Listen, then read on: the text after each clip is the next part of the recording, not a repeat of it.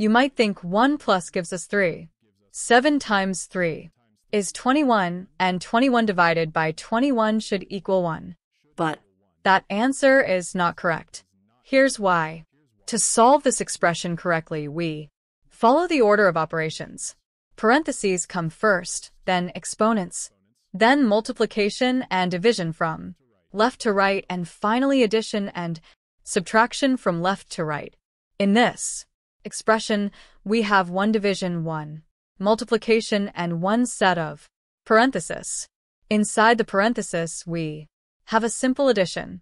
And remember, when a number is placed right next to parenthesis, that means multiplication, even if the multiplication sign isn't written. So, let's follow the order step by step. First, the parenthesis point 1 plus 2 is equal to 3. Now, the expression becomes 21 divided by 7 and times 3.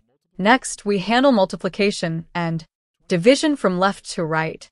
21 divided by 7 is equal to 3. Then 3 times 3 is equal to 9. And that gives us our correct final answer, 9.